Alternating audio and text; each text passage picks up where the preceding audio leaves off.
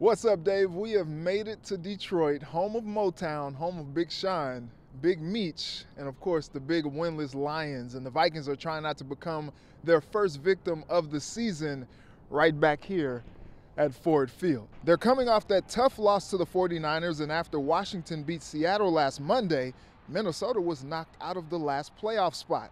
But plenty of football left to be played, just needs to be played with some urgency now, starting here in Detroit.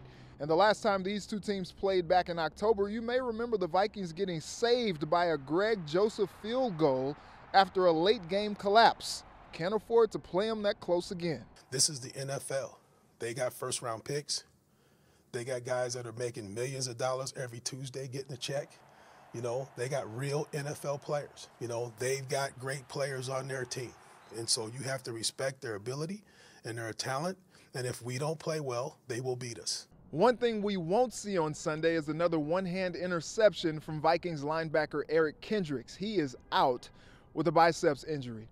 Well, make sure to keep it locked on KARE 11 for all of your game day coverage, and make sure to follow me on Twitter at ReggieWilsonTV for all of my game day musings here in the Motor City. And make sure also to watch the Vikings Extra coming up on Sunday night after Sunday Night Football. We'll see you then.